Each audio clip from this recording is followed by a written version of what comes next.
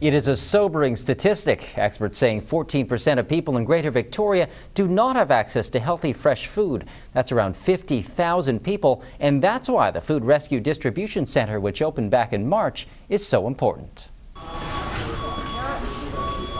It's another busy morning at the Food Rescue Distribution Centre. A partnership between Rotary Clubs of Greater Victoria, the Victoria Foundation, and Thrifty Foods. The centre receives high-quality produce from that grocery chain and others that would otherwise be thrown out.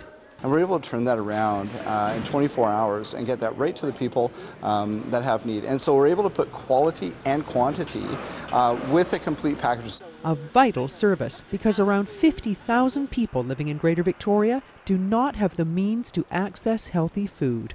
There's food banks, there's food hampers, food programs that address about 20,000 people annually.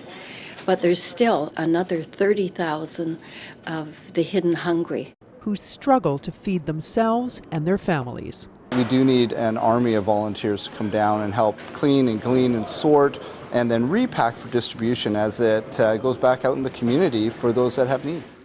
Volunteers are crucial, but so is financial support. Thank you so much for all of your help and the Foundation's help. A check for $16,000 from the Rotary Club is presented to the Victoria Foundation for the centre. Rotary itself does a lot of fundraising to raise money that we actually distribute throughout the community to people in need. The club held a fundraising gala in May. We raised over $32,000. We've given half of the money, $16,000, to the Victoria Foundation towards the Food Distribution Centre, and the other $16,000 will go to other community needs groups.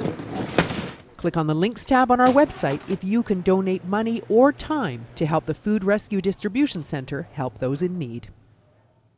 Vital People is brought to you in part by the Victoria Foundation, connecting people who care with causes that matter.